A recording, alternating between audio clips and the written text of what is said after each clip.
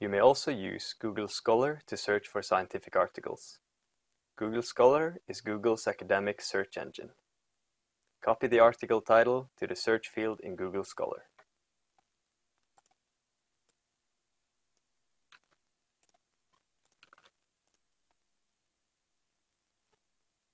If you get a result here and university has online access, you will find a link to the right.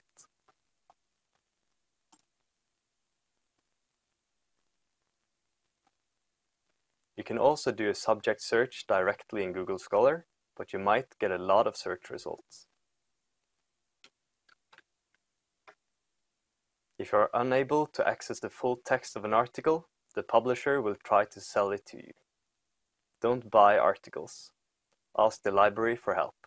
Send us an email or visit us at our front desk.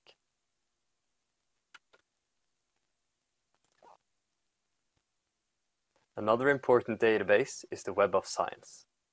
We are now going to search Web of Science for articles written by Peter Ruoff. Choose Web of Science from databases by subject and science and technology.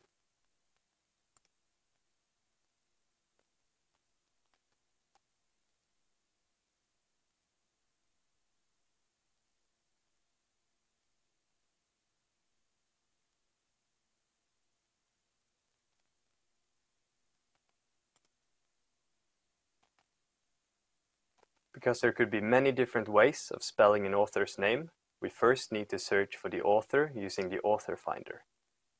Choose the field Author and select from Index. Now fill in the author's last name.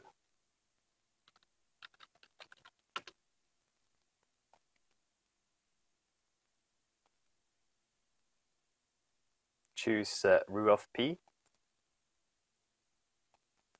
Click on OK and search. You will now get hits for all articles written by authors named Ruoff P in Web of Science, including Peter Ruoff.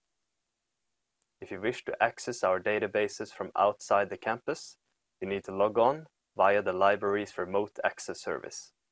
You will find information about this from the library's main webpage.